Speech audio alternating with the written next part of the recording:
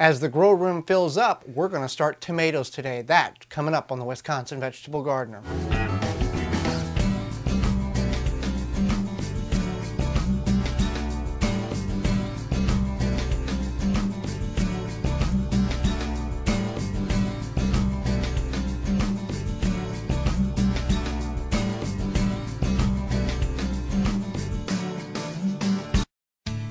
The Wisconsin Vegetable Gardener is sponsored in part by, for all your non-GMO, heirloom, organic, vegetable, flowers, and herb seeds, visit dollarseed.com. Sioux Growing Supply, located in Wausau, Wisconsin, focusing on certified leaf compost, an excellent amendment for poor soil. With their new garden blend, improving soil structure in clay and sandy soil, great for creating new garden beds. Also available from Sioux's, pre-filled trays and pots with professional potting soil mix or organic rice hull-based potting soil mix. Bag and bulk of certified leaf compost also available. Visit SiouxGrowingSupply.com. Don't poison your soil with municipal water. Attach a body, mind, and soil hose and filter. Free shipping exclusively through the WisconsinVegetableGardener.com. Just click on the body, mind, and soil icon. Authentic Haven brand soil conditioner for the home gardener. Easy to brew, 100% organic. Visit ManureTea.com. Rain Reserve. Reserving your rain, preserving our future. Rain Reserve, manufacturing of rainwater capturing capabilities. Visit rainreserve.com and use coupon code RAIN2016 to save 10% on your total purchase. Welcome to the Wisconsin Vegetable Gardener. I'm Joey Baird. One thing that many of us gardeners are excited about and know spring and summer is very near is when we start tomatoes indoors. Now, you don't have to start tomatoes indoors. Yes, you can go purchase the starts at your local garden center, independent garden center, big box store.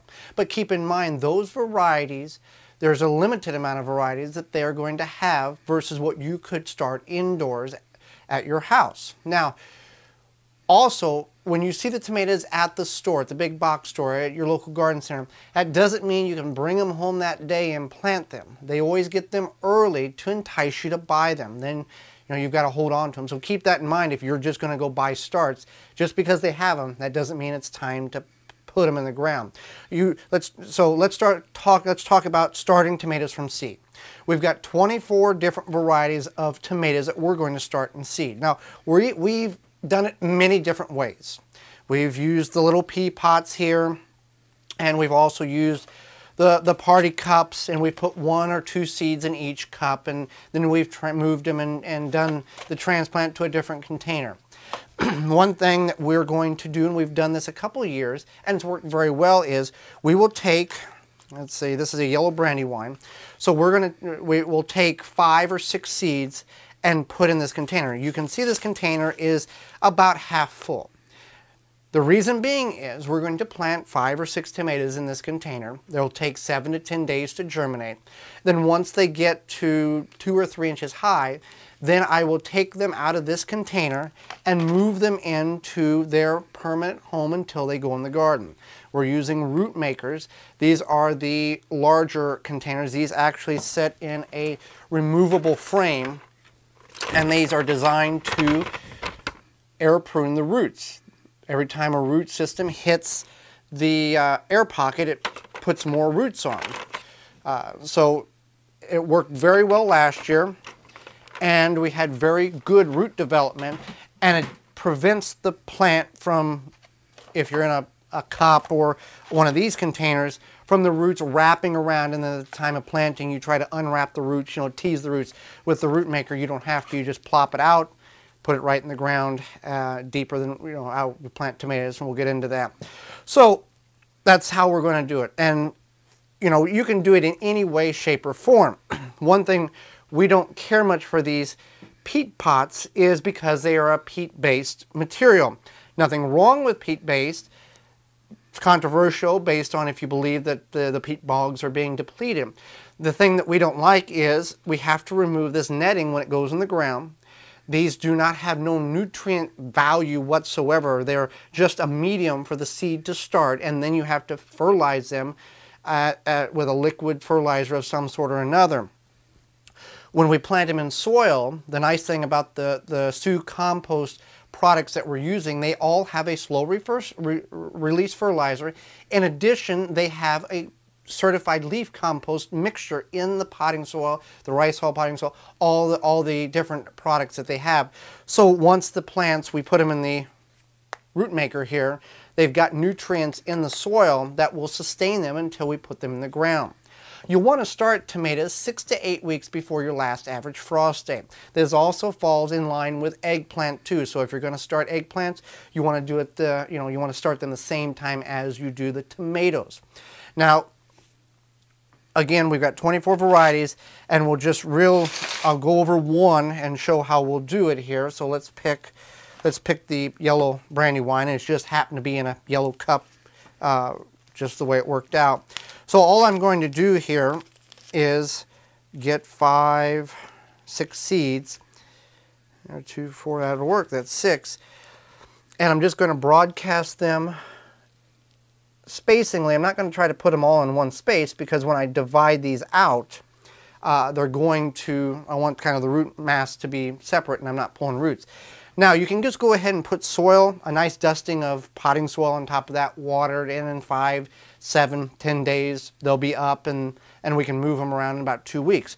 One thing that we're going to use here, and just because we have it available, because we used it a couple of years ago, is vermiculite. Vermiculite, perlite, very similar in the actions that they perform in potting soil. That's the white particles you see that look like styrofoam. They're not styrofoam. Don't use styrofoam in your potting soil. If you're making it, it doesn't work. Vermiculite, perlite are minerals that have been treated with heat, and they absorb moisture, and they allow aeration to occur in the soil. Now, some people will use vermiculite and perlite in their actual ground garden if they have a very dense clay material base. Now, that's something that you would have to do research on if you feel that's something that you would like to do in your garden.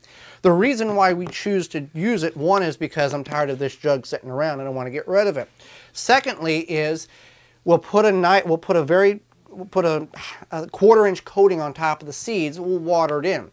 It will act as a moisture barrier and prevent that soil from drying out. Now, you could do the same practice on your peppers, we're doing on tomatoes, any seed starting you want. Just keep in mind, this does cost money.